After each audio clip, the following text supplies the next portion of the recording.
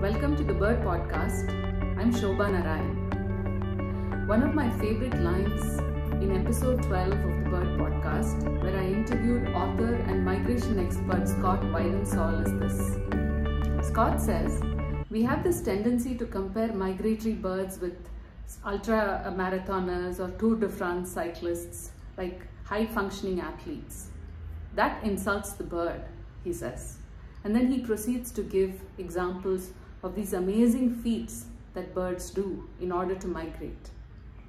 Scott is crazy about bird migration, as am I, as are most birders, because the jaw-dropping things that birds do is unfathomable to most humans. And the second reason is that birds do what we all talk about. I mean, we all say the earth is one. The birds behave as if the earth is one because they pay no heed to country borders or geographical borders. The Arctic tern, for example, migrates some 70,000 miles every year.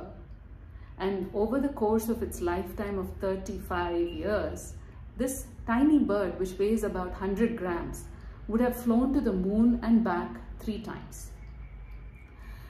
So this is the first of what I call post-episode trailers, in which I highlight one episode in the past with the hope that you will listen to it.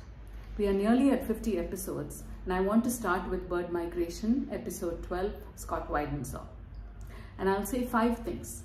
So there are 5 species that he describes, which are amazing in what they do. So the bar-tailed godwit, for example, is a shore bird, or a wader as we call it. It flies from the Canadian subarctic region all the way to New Zealand. That's 7,500 miles, or about 12,000 kilometers. And it does this with no stops, no food, no sleep, continuous flight for 8 days. That's like running 126 marathons with no nourishment. So that's species 1. The ruby-throated hummingbird weighs 3 grams. It's a tiny bird. That's about the size of the weight of a spinach leaf. It migrates from North America over the Gulf of Mexico to Costa Rica. And it does it again in one strong flight because it cannot stop flapping its wings. It will fall into the Gulf of Mexico. The bar-headed geese are favorites for Indians because they come to India. They come to Karnataka, in fact. And these birds are amazing because they breed in the Russian tundra, and then they fly over the Himalayas, and then they coast down to the plains of India. And Scott's theory is that these birds were making this trip before the Himalayas were in existence. So the Himalayas are a young mountain, and as they grew, the birds just kept flying over the Himalayas. And there's this beautiful image of this climber on top of Mount Everest. He's trying to take one step after the other. His lungs are choked because of lack of oxygen, and he can barely move. Every step is a pain. And then he looks up and he sees this flock of bar-headed geese flying, and they are cackling, they are calling. It's as if there is no tightening thing in their lungs. The bar-headed geese are called Hamsa in Indian mythology, and they come to India, and what a privilege it is to see them. I've seen them in Orissa, I've seen them in Karnataka. So how do these birds do this?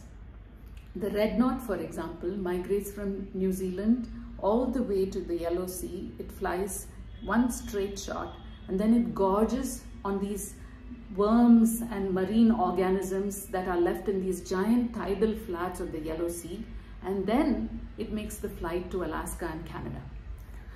So how do birds do this?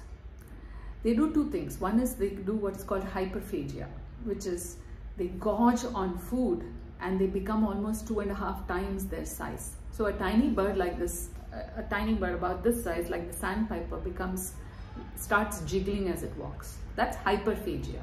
And then they do this other cool thing where they get rid of their organs that they don't need. So birds have figured out that the only thing that they need for these mammoth migration is strong pectoral muscles to flap, because they do powered flight. They are not coasting like the vultures or the black kites that we see on the skies. They are powered flight. So they get rid of all organs that they don't need. So sexual organs diminish, shrink to the point of non-existence. Digestive organs, the same thing happens because they're not eating or drinking during the migration anyway. the liver shrinks because again they are not processing any food. So just by getting rid of organs, they used what they need. Imagine if we could do that. And then imagine the juveniles. So there are these bar-tailed godwits, the red knots, the whimbrels that are breeding in the Arctic and the subarctic region. They lay their eggs, the fledglings are born, and then mom and dad take off on these migrations, leaving behind the young. And then the young get this rest. That's the other cool word that I learned. It's called Zugundruhe. It's a German word, and I hope I'm pronouncing it right. It's spelled Zugunruhe, and it means migratory restlessness. So all these birds experiences migratory restlessness, where they start looking towards where they should migrate. They start hopping around, and then suddenly one day when the time is right, they know by instinct, and flocks of them take off, and the parents take off, leaving the young ones behind. And you're this young bird who has just born, who is just fledged, and then you make this migration, 7,500 miles, 3,500 miles, 12,000 kilometers, all by yourself. Your parents are gone and you're going with a new flock. You don't know what awaits on the other side. So that's the other cool thing. All birds migrate, whether it's waders or shorebirds that are on the shores of our oceans and water bodies, whether it's passerine birds. Passerine birds are those that perch on branches, and these are the ones that we see in urban areas, the parakeets that we see flying around. Passerine birds migrate from Africa to Europe. And then the pelagic birds, or the seabirds, the albatrosses, they fly all over the Pacific Ocean, some 40,000 kilometers every year. So all types of birds migrate, and they migrate all over the universe.